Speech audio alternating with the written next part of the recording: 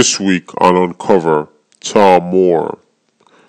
Tom has a diverse background, both as a serial entrepreneur and a Fortune 500 executive. He co-founded and built Digital Airstrike. Cool name. He has bought and sold companies and participated on boards, including CareerBuilder, Cars.com, Apartments.com, and Shop Local. I suggest you guys take notes on this one. Take it away, Jasmine. Hello, everyone, and welcome to Uncover, the podcast where we share the truths about doing business. Again, my name is Jasmine Sandler, and today I'm really thrilled. This is going to be a conversation with someone I really, look up to. As this podcast is about helping people build their businesses, helping them understand what that's like to get to a point of success. And I have what I think a very successful person guest today, Tom Mohr, who's speaking to me today from California, which is my favorite state. And so we're in episode 8 today, and we are going to talk about business building. Tom's going to share some of his secrets on the work that he does with tech CEOs out there in California. So first and foremost, welcome, Tom. Thank you so much for being on today and taking time out of your busy day. Thank you, Jasmine. It's a pleasure. Excellent. So I know this is going to be a very passionate, exciting conversation. But the first thing that I want to do for my listeners and watch us on YouTube is just give a little bit of background on Tom and to be on today, meaning that I think he's a very exceptional person. So let me just give you a little bit of brief on Tom. Founder and CEO of CEO Quest. They are an advisory services firm for CEOs, and he's going to talk about that in a world where tech is important and more every day. And I think this is really where the market is going. So he'll shed light on that. And in his role, the team worked with 30 CEOs of companies ranging from 1 million to 800 million in revenue. So they certainly have a focus, and I know he's going to share the importance of focus today. Prior to being a CEO, Tom founded and built a VC-backed tech company, Digital Airstrike, which I think is a very cool name, where he was the CEO. And his previous roles have included president of Knight Ridder Digital, a Fortune 500 subsidiary, where he was on the board of Cars.com, CareerBuilder, and Apartments.com. Tom has raised, loads of money in the VC world, and I think the people that are watching and listening really don't understand that space so well, so that'd be interesting to talk about today. And he's been on both sides of M&A transactions and has experienced, which we all know about being an entrepreneur. His wife, Pagan, I hope I'm saying her name correctly. Pagan, yeah. They live in California. Lucky them, and they have 2 adult children. So, Tom has an incredible background. Honestly, it's hard to say that I put that in one paragraph. Honestly, really. So, the people that tend to listen in to this podcast and watch, they're budding entrepreneurs or executives in transition. And I like, your bio has to do with the thrills and challenges of being an entrepreneur. So would you mind sharing kind of how did you today did you get to a point of what I call multiple accomplishments? Well, thank you. And it's a pleasure to be here. It's interesting. As I look over my life, careers, I think in some ways are sort of like switchbacks. You're like climbing a mountain, and I'll just mention a couple points in time in my career that as I look back on it have been fairly decisive. There was a time when I had been brought in to run the classified department of a newspaper. This was in the days where newspapers made money, right? So I worked for the Star Tribune in Minneapolis, and at the time, my goodness, classified advertising alone at that one newspaper was 100 million in revenue, right? And we had this major redesign of the classified section that I was asked to take charge of, and I did it, and reorganized all the classifications and everything else.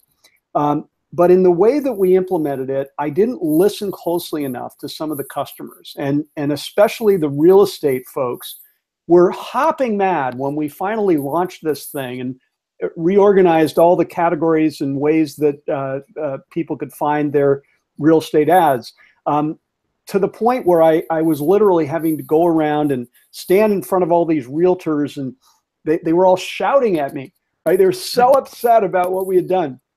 And it was a very humbling experience. And out of that, I found one of the greatest benefits that occur when you fail at something in business is that you learn a ton. And within a year, we had taken that feedback. We had launched Rent Right magazine, Real Estate Extra magazine. We had launched a website. We took the disruption that we had unintentionally created in that market, that real estate market, and turn it into something that ended up being massively better for us as a business and ultimately massively better for our customers. And as my career went on, I often remembered that experience. The other one that I'll mention was at the time that I was president of Knight Ridder Digital. By this time, we had I was still in the newspaper business, but now I was working on the digital side. And we had these key partnerships with digital players, had a good run. We took it from about 100 million to 200 million in revenue. And in the middle of 2006, due very much to the disruption of the internet, Knight Ridder, the parent company, was sold. And I was approached by a friend who was in the auto business. And he said, I've got problems in my internet department I can't fix. I think there might be a business opportunity. Do you want to join with me and start a company? And I'd been a big company guy working at these big newspapers. And suddenly there I was. And so that was the beginning of what became Digital Airstrike. Some of the successes we had there and the failures led to me getting excited about what I now do. And I think the big point is that as your career is going to go along, you're going to have these switchbacks, these moments in time when you have a key decision to make. And it's as much, things have happened. What are you going to do with what's happened? How do you turn that into something that creates an opening for the future, for your personal growth, and for ways to take your product to a new level or to move your career to a new level? And I think that's been sort of my experience. Wow. Well, I couldn't agree with you more on so many points. You know, I started my agency in 2006, and I've seen everything like pop and disrupt around me, right? And I'm not saying that I'm successful yet, you know, but in terms of personal and professional growth, it forces you to grow, right? You know, what I find in my work, and this is something I'd like for you to talk about, is, you know, I love that you're talking about decision points, right? And I think you need to make decisions based on informed data and sometimes from your gut, right? And so there's this whole thing about focus that I see as a pattern with people, whether they're failing or succeeding. So can you talk a little bit about how you, in those instances, and maybe in what you do today, to focus in the right areas, and maybe some of how your clients, you help them focus and kind of what that means? Yeah, that's an excellent question. I mean, I think it's always good to start with first principles, right? Leadership is ultimately about leverage. It's about taking the limited time that you have as a human being, right? And investing that time in a way that inspires others, that draws others to your cause, who in turn get aligned with a clearly stated direction and move down a path that is well conceived executionally, so that you can accomplish something real and significant. And that's always hard to do. It starts by, you know, having a vision, having a sense for the change you want to invoke into the world, right? And then following on with that, wherever you're, you know, I have the tremendous privilege, I got to say, of working side by side with CEOs as they seek to change the world. And it's the coolest job in the world. I absolutely love what I do. Because I was going to say that it's very cool, right? And you can help them realize it.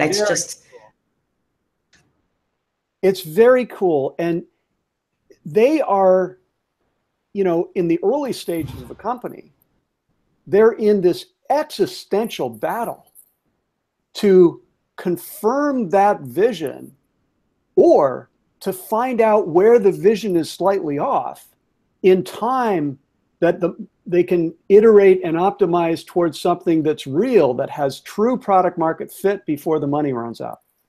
And you know, so first and foremost, great leaders start with that vision, but they never get handcuffed to it to the point where they're unable to see reality, in the early stages especially.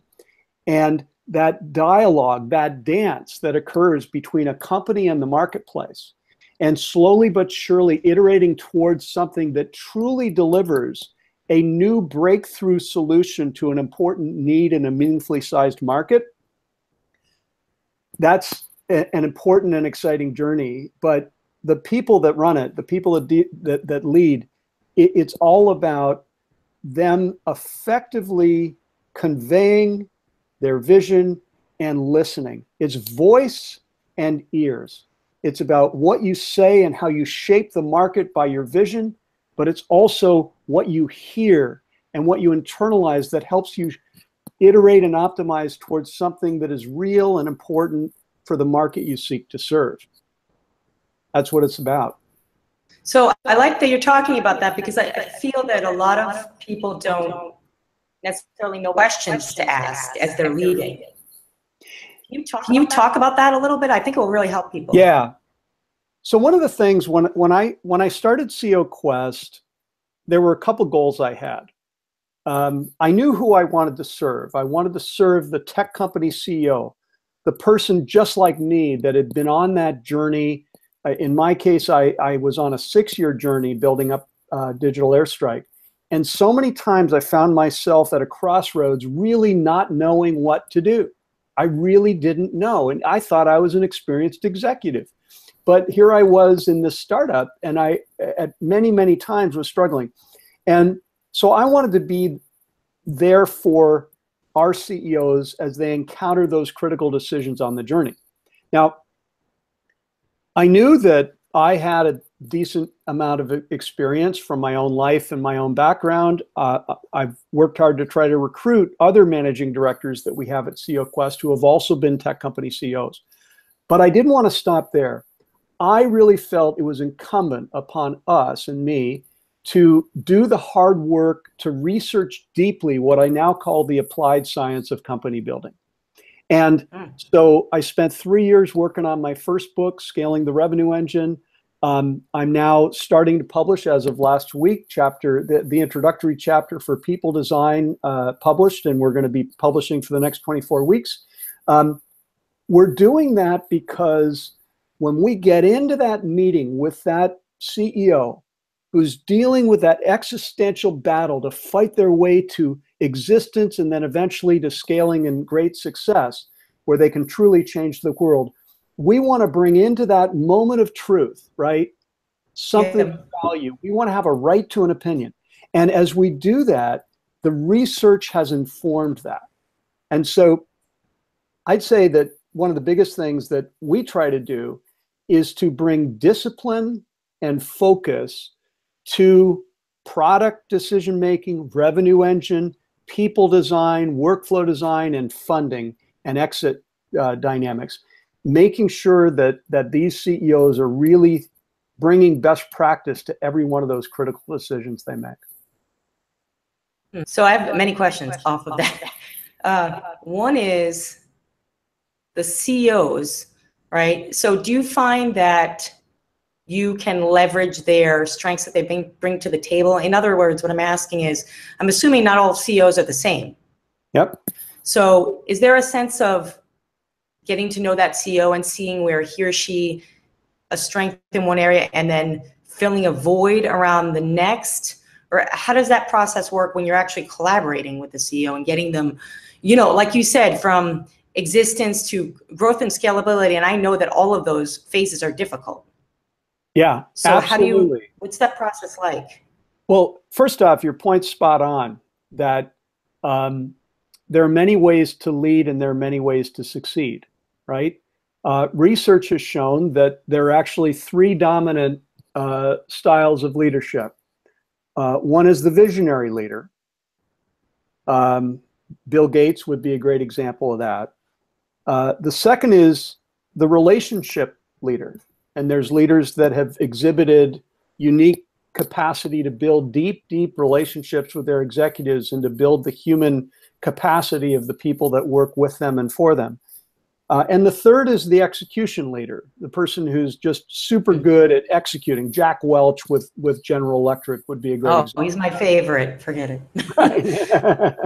So he really honestly is, but go ahead. Yeah, that's a given. Now, great leaders are self-aware. They understand their gifts and they understand their gaps. And they wrap around them others that can fill the areas they don't care to do or they aren't good at. And I think perhaps one of the best secrets to success is self-honesty. You know, the leader that can really be bone honest about their own capabilities and weak areas is going to have a much greater chance for success because they're going to shape a team around them that deals with that and that allows the totality. You know, at the end of the day, what are companies about, right? They're about setting proper direction that creates deep fit in the marketplace, right? And then executes the pursuit of new customers so that you can scale faster and faster. And it's about direction and it's about execution.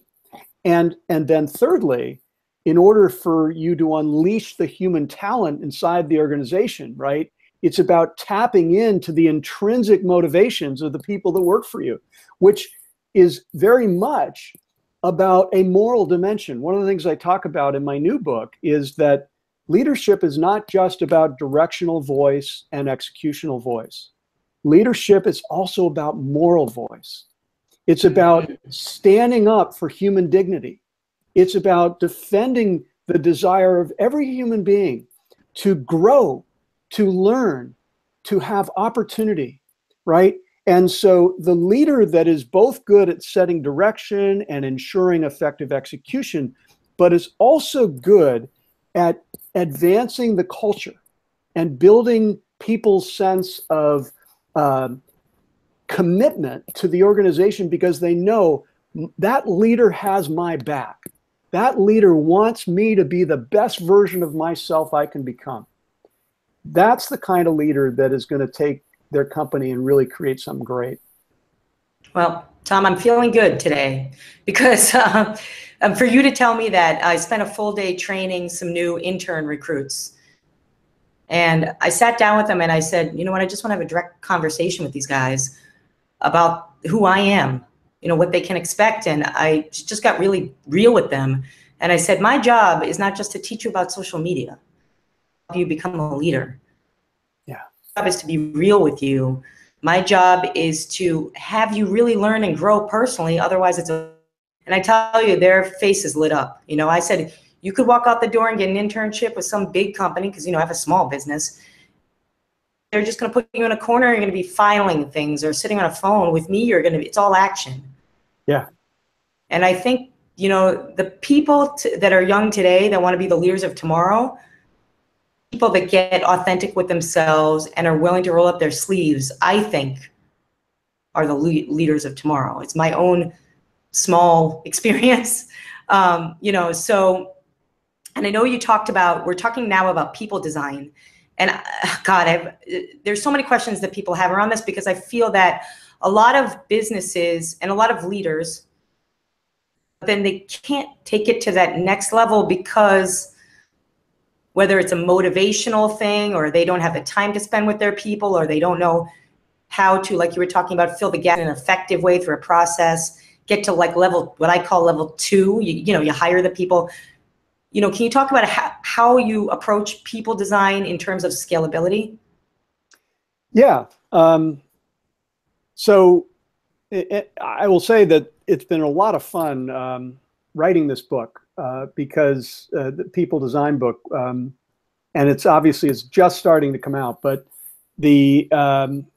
I decided with Revenue Engine, with scaling the Revenue Engine, I was sort of almost like a textbook. It was very technical. It was very specific. It's very methodical. I worked from component to component and tried to really create a holistic understanding of what it takes to scale up a revenue engine.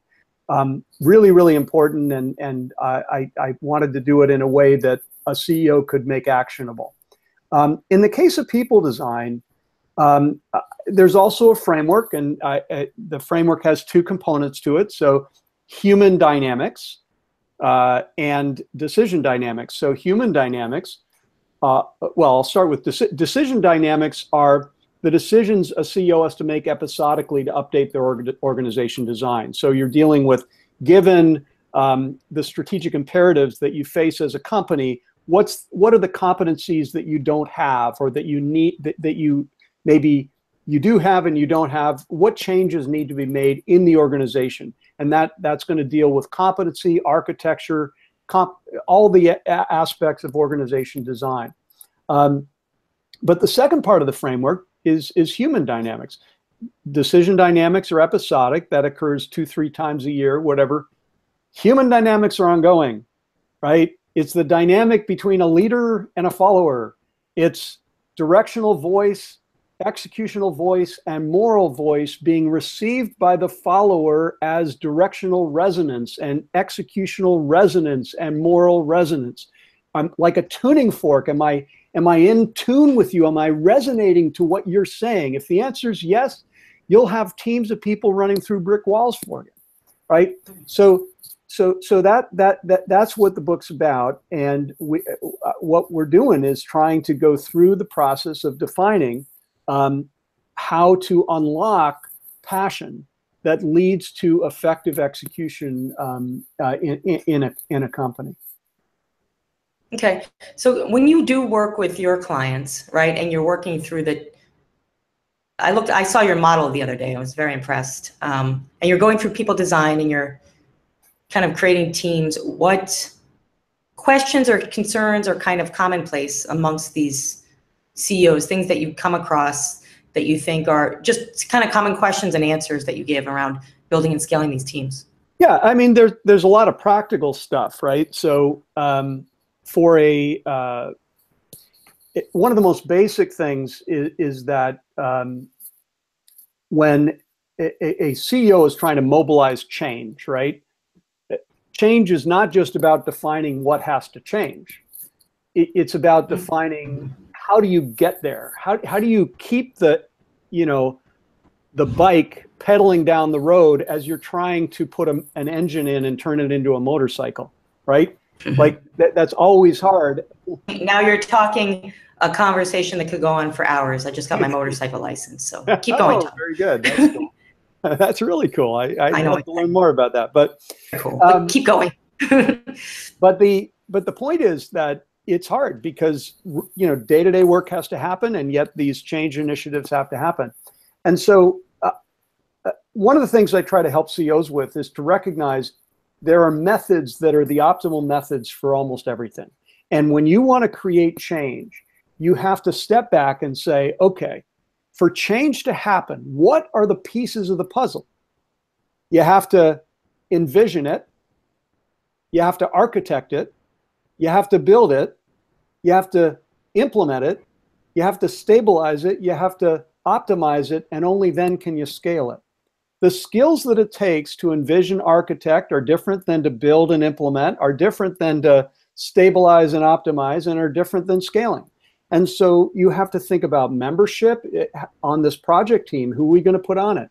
How do you get the team enough time that these people have to work on the project to make the change happen? So everything from how to mobilize change to how to manage communications architecture. People throw together their board meeting their exec team weekly meetings, their one-on-ones with executives, they're all hands meetings, their interactions in the market, and they think that all those things are separate things. They're not. They're all part of one thing, which is your communications architecture. And just as technology CEOs recognize they need to architect their platform, they need to recognize that the same concept is true with culture, with communications. You have to architect it.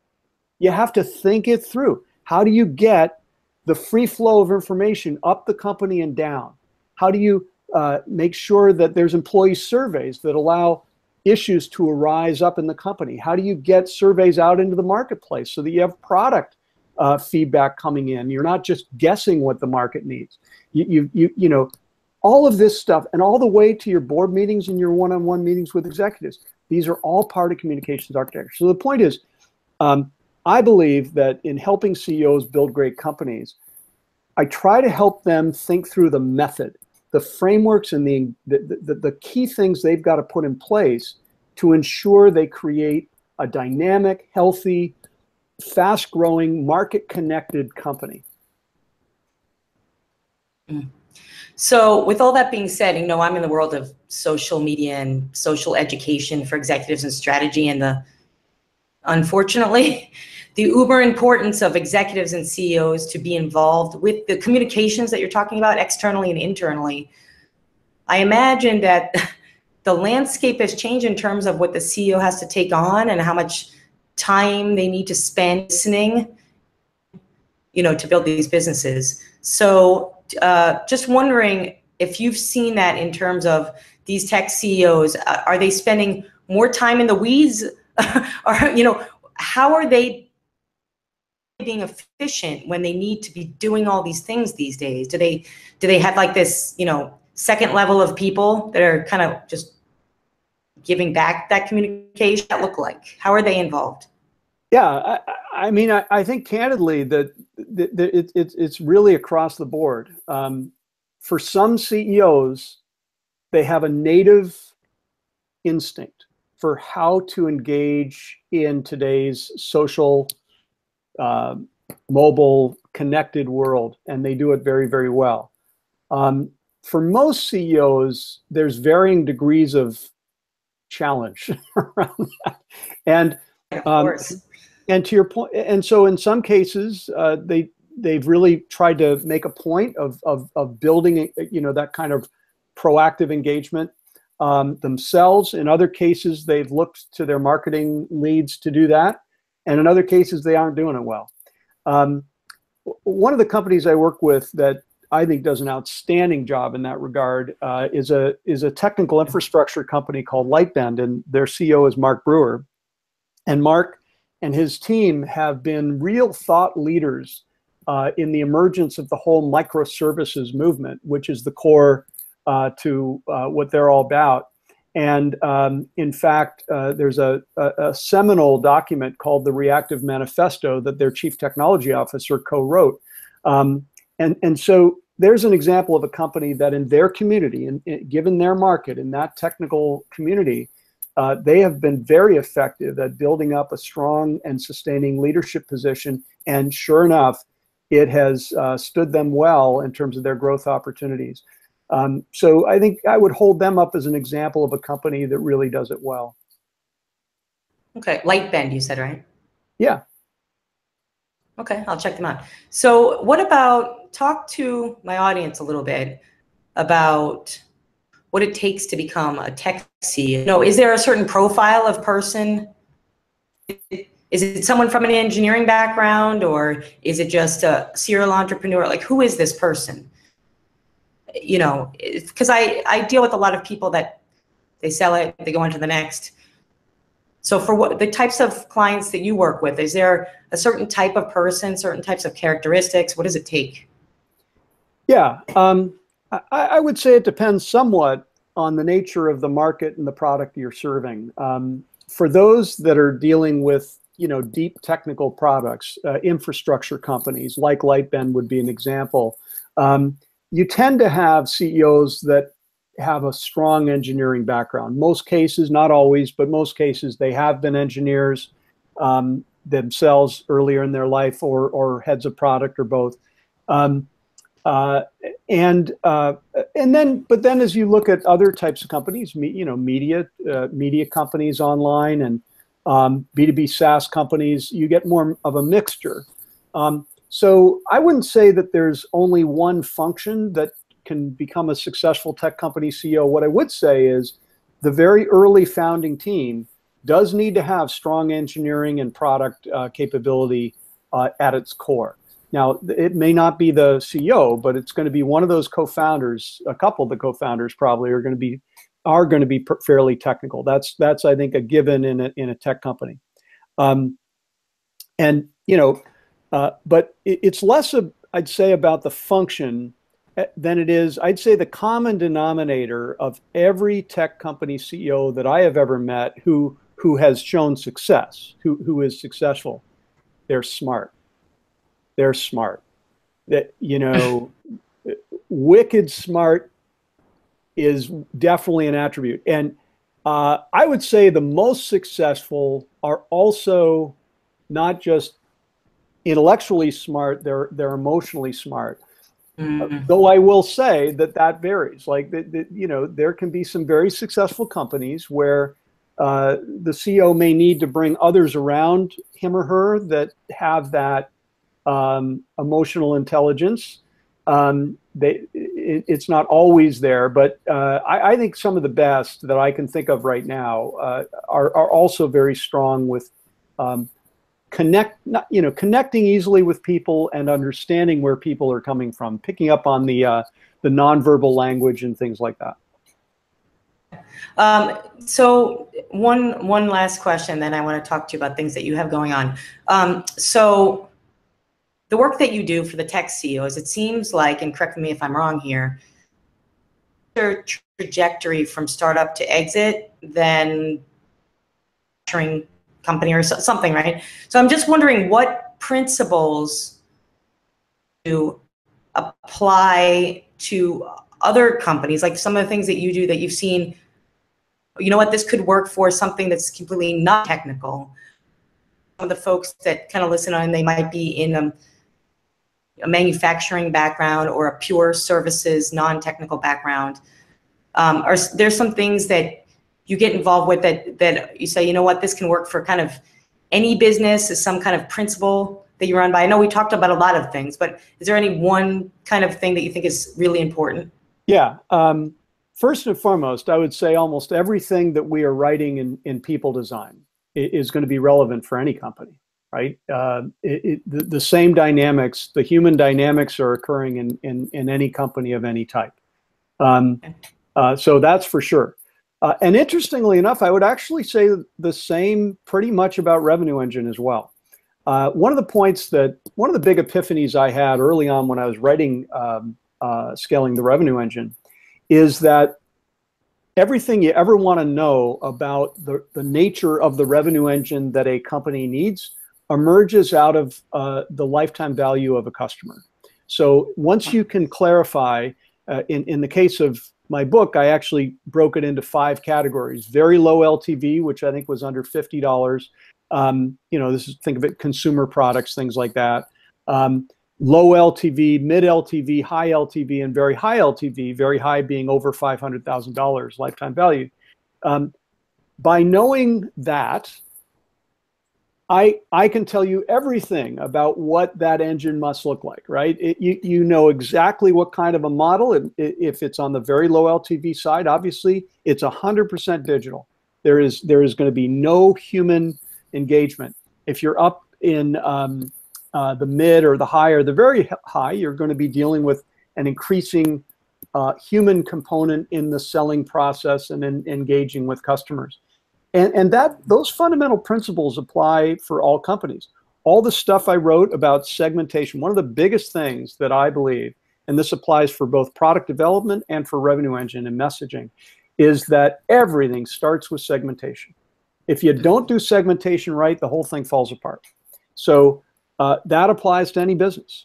So I would actually say that most of the stuff that I have seen and experienced in my life in technology is pretty relevant to my life previous to technology, especially when I was in the newspaper business, and to many other businesses. It's just this, obviously the economics are different, but, and there's one last point I would make.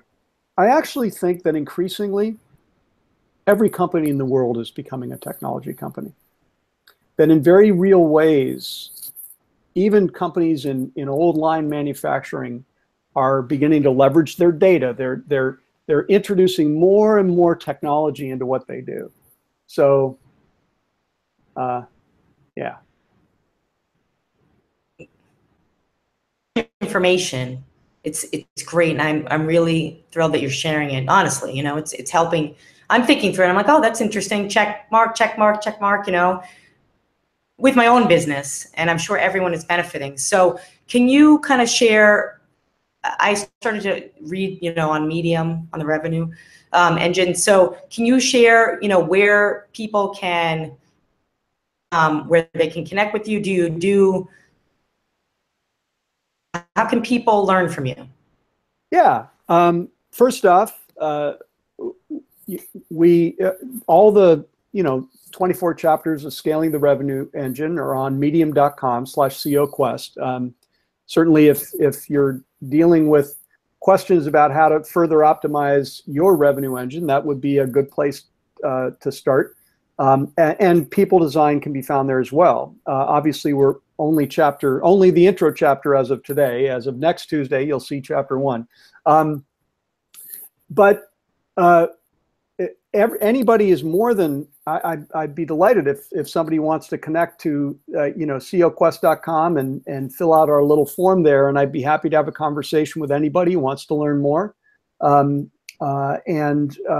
Yeah, we're expanding as a business. We've got 4 great managing directors and have a certain amount of capacity. So if there's some tech company CEOs in New York or Silicon Valley that are interested in learning more, we're happy to connect.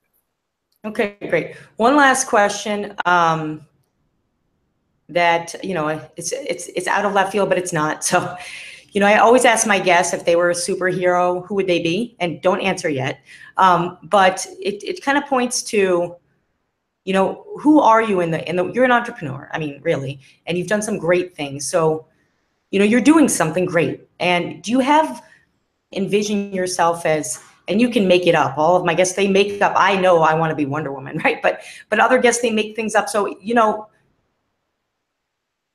if, you know, who's this superhero? Can you I want to end with that, because I want, you know, people that are passionate and make things happen. There's a reason that they're doing it, you know, beyond just making money, right? So it's talk about that a little bit. I mean, for me, I'm at the point in my life where my highest priority is to make an impact, right? I want to contribute. I want to help people that are in the place that I was in, right, as I was going through my journey, and to have that lifeline of input and advice that can help them. It's such a privilege to do what I do. You know, I guess if I were to choose a superhero, I'd say Spider-Man, in the sense that what I'm about is wanting to sort of create webs, right? Like, I want to help link people together and ideas together that can help people scale buildings and do great things, right? So yeah, there you go. I'm excited that you chose Spider-Man, because he, if you knew it or not, he's actually the strongest of the superheroes, and he actually is the one that has the most fans. Oh, but he really does. I'm really into that world. So I want to thank you for your time. I know we're just about up now, but I probably will invite. So hopefully you'll be available. But again, I thank you so much for your time, Tom. It's been a real pleasure of mine. It's a pleasure of mine as well. Thank you, Jasmine. Okay. Bye-bye. Bye.